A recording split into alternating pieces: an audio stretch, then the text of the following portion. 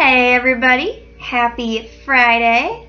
Today we are bringing to you a video from the YouTube Artists Collective. So there are now 11 members of the collective and I'm one of the new members, and I'm pretty thankful and excited to be a part of this. I've loved watching it evolve over time, and now there's 11 people. So let me tell you who is in the collective. We have Sac Lems, Lemia Crescent, Bailey J, Zyra Benyez, Sluggy, art by Karen E. Haley, Jellybee, art a la carte, Hello Alice, and Joyson. So if you don't know about the YouTube Artists Collective, it is basically a community of YouTube artists, and every 2 months the fans and followers of the page on Facebook get to vote on a wonderful theme. And so that's you guys, and that's really cool because you guys get to be involved, and you all picked the Beautiful Nightmares theme for this month, and that is what we're doing. So let me transition into what my piece is about, and we'll go from there. Okay, so my channel usually involves portraits of girls in a semi-realistic, cartoonish style, and I wanted to stick with that because I really enjoy that, and I wanted to incorporate some sort of nightmarish thing. And now my dreams always involve, nightmare dreams. I don't always have bad dreams. That would be kind of sad. But my nightmares always consist of either people trying to kill me, which I wasn't really in the mood to draw, or organisms getting up into my bed and being all scary. It's usually centipedes or gross bugs and stuff. So I decided to take an organism that I'm afraid of, which is an octopus, and incorporate it into my normal style. This is also partially inspired by Ursula from The Little Mermaid, so it's lots of fun. But I decided to do a girl who is half woman, half octopus, and give her lots of tentacles and make her look beautiful to fit the beautiful theme, and kind of nightmarish because I'm kind of afraid of octopuses, something of the sort.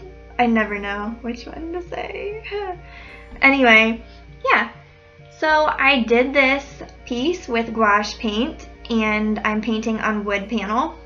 Gouache has been my new favorite medium for probably about 2 months, and it's a blast. Love it. It's like an opaque watercolor that is a lot harder to blend and tests your patience. And then it makes you question why you bothered to use it in the first place. But then when it's all said and done, you just love it, and then you want to use gouache all over again. And you repeat the process, so it's quite a love-hate kind of cheerful little thing. Anyway, yeah. So in the foreground you have her floating up above some sort of sea canyon. You know, there's like a cliff drop-off sort of thing, and she's just floating above it, and in the background you see all this terror that has happened because of the octopi in the sea. And so she is obviously the main villain in the picture. And dude, let me tell you what, these tentacles took me probably a good 2.5 to 3 hours just for the tentacles. I mean, I worked on this piece over a series of 3 days and put a lot of time into it. Honestly, I think I lost track of how much time went into it, but it was a lot, so yeah. So the background, you will see a lot of terror, and it's coming soon, so be on edge, be scared. Something might pop out at you. Her tentacle might reach out and grab around you, who knows? Yeah, not really, but maybe if you had 3D glasses on and there are some cool effects, you might see that, but this is a painting. So, yeah, I actually spend a lot of time watching YouTube videos about octopi, octopuses, whatever, and I'm scared of them and infatuated with them at the same time because, they can crawl about and just, it is so strange what they can do. They can like open jars and get inside the jars and escape from the jars and all this stuff, and I don't know. It's just really crazy. But I don't know. I used to look up a lot of like weird facts about them and everything.